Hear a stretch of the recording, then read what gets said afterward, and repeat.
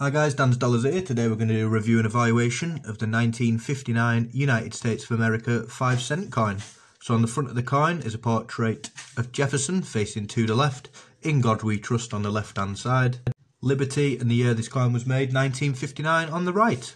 On the reverse side of the coin at the bottom, it's where it's from, United States of America. Above is 5 cents. In the middle of the coin is Jefferson's Virginia home, and underneath, in lettering, is the legend of Monticello. If you're lucky enough to have this coin in uncirculated condition, it'll fetch between £7 to £10. Comment below if you've got any of the United States of America coins and I will value them up for you. And as always, thanks for watching.